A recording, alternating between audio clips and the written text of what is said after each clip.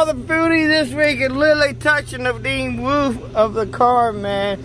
So we got 6 crates of dairy. All the foodie, I even touching the roof. So we got 6 crates of dairy, 1 cart full of bread, plus 1 box, and then we got about 4 boxes of produce. 5 boxes of produce, I mean, yeah, 5 boxes of produce, and,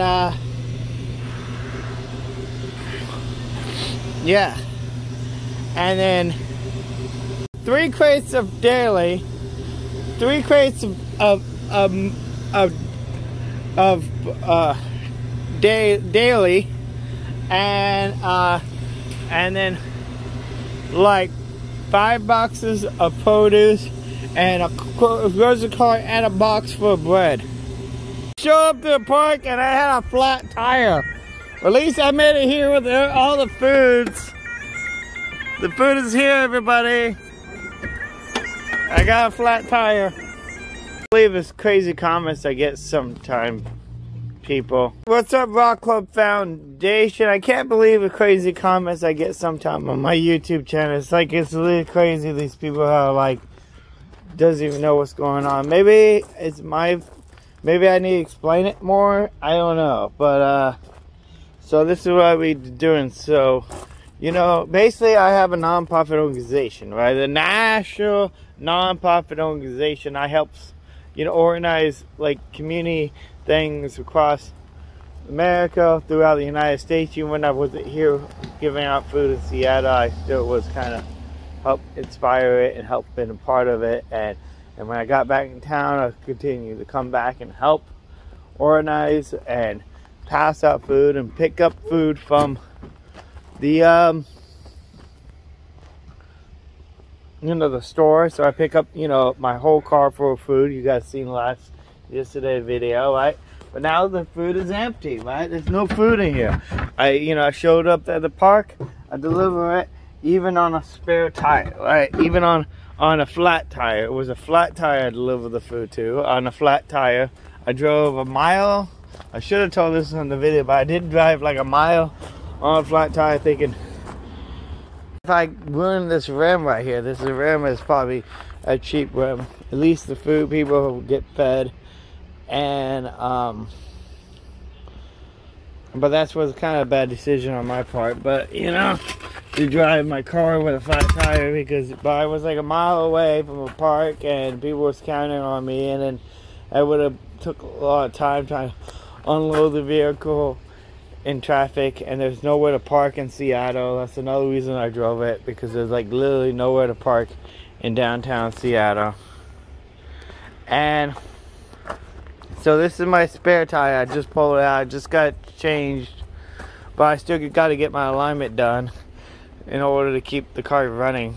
And who knows, other problems are coming up. My lower control arm is still adding up, which is going to cost, you know, maybe $1,000 to get fixed. So really I do need a new car. But food to the park. I've passed it out to the hundreds of people at the park. Maybe, you know, yeah, there's, you know, 50 people left by the time I, you know, got there. But I got there, you know, because, you know, I didn't want to be late to the park and people, you know, with the food that is donated by the, because, yeah, I'm the, you know, and I help organize all this stuff. This is all a community effort, you know. I'm not the only one. There's Paul, there's other people at the park, there's that guy with the guitar. You guys can see the other video I made with talking, you know, waiting in line for free food. There's other videos of me doing videos at the park. There also my house in Detroit, where I ran a community center for a farm, community farm, where I took in everybody that's homeless or in need, whether it be animals or people or whatever it is. And that was a mistake. That was a mistake because of the fact that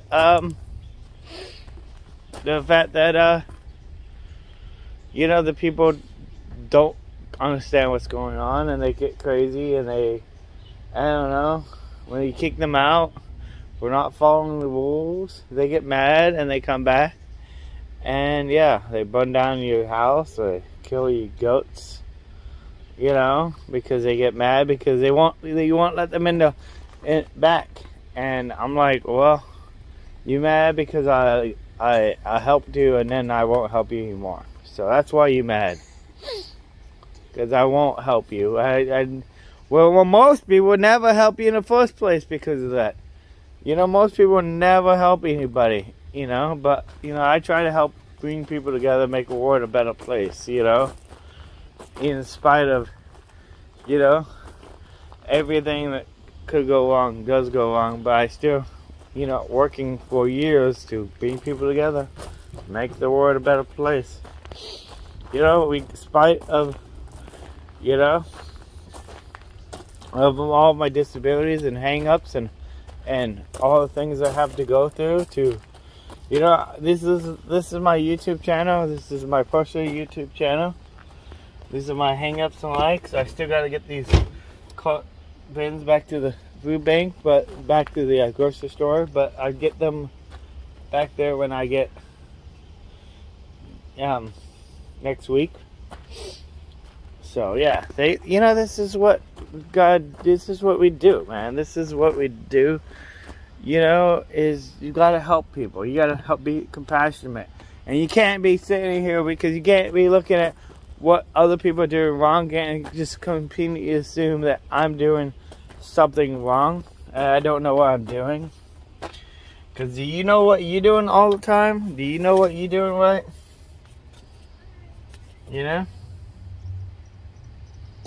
Yeah, no, you don't know anything, do you?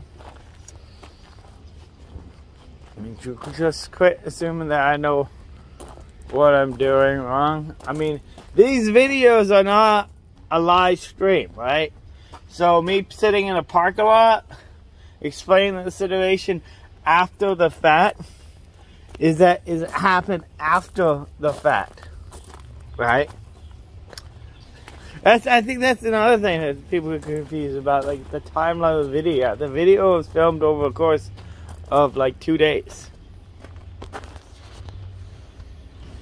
Making a video, you could see the crates in the background, but they was empty, right? All the crates was empty, you know? If I was making a video with my car full, it would have been filled up to here. You know, you seen how much food it was. I was just sitting in a parking lot complaining about my tire being broken while food is rotting in the back of the car. Like, I'm not that irresponsible.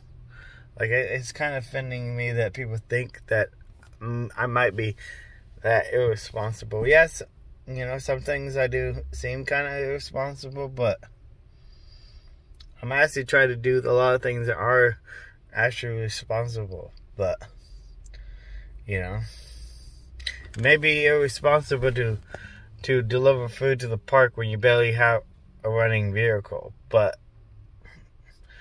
it's better than the people starving. That's all I can say, right? You know? You know? But at least it runs okay, so. And if you want to help me get a better vehicle, get this one fixed, you know, there's links in the description. But I'm doing okay. I'm doing okay, I guess. At least I have a car. And at least am able to help other people.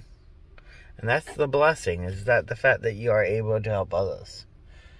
But, so, please like, subscribe, share the video. I don't know. Maybe I was a mistake making this video. But maybe I should have made this video because I feel like for some reason people didn't understand everything that went on in the last video. Made it to the park, people. Here we go. We got all the free food at the park, people. Free food at the park. Free, free, free. Got done helping carry all these boxes over here. Everybody's setting up. We got setting up food and stuff. I feel like this is going to be the salsa table. Yeah. It's a little bit of coordination always beforehand. Every time we do this, it seemed like it changed up a little bit. But, you know, I'm going to get out of the phone to help move and coordinate boxes and stuff. So